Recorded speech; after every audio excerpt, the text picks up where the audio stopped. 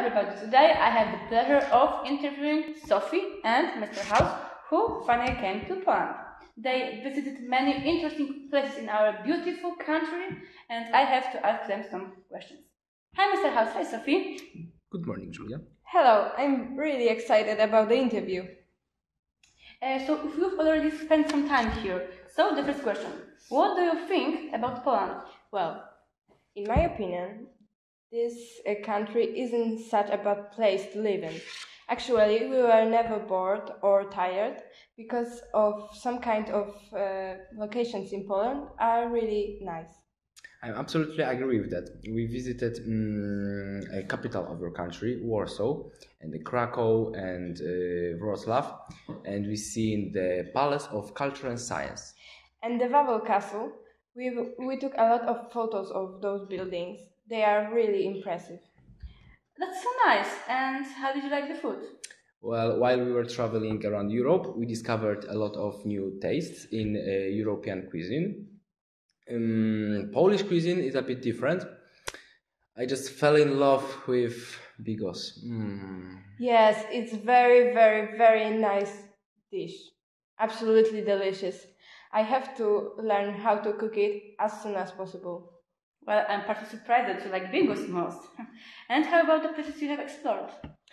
We have been to the biggest salt mine in the country, Wieliczka salt mine, and we got a lot of souvenirs from there, like pieces of salt.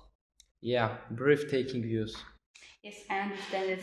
And I have noticed that you've mentioned Wrocław, right? And how do you feel about that city? Well, I think it's one of the best cities we have ever been to. I remember that there was such a pretty marketplace in the city center, and the sweet factory. So tasty. Yes, I admit that they are really good. And back to Rybnik. How do you feel about this town? I have to say that is I would say, most toxic city we have visited.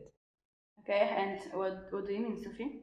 I'm talking about the air pollution. It's very hard to live, have lifestyle here in winter. Exactly. Personally, I think that's a real problem in many cities all around the world. I mean, this problem not only happen in Rybnik or in Europe, but it exists in many cities in the whole world. Poor people.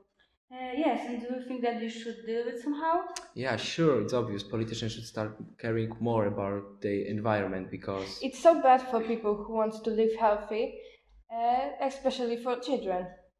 Yes, it's really kind of you to mention this serious problem. Maybe someone important will watch the interview and do something about it. Well, I can see you are in a hurry now, right? You have to pack your suitcases and go to Croatia. But don't forget that you promised us to visit us in Tivtra again. Yes, that was real pleasure for us. Cheers.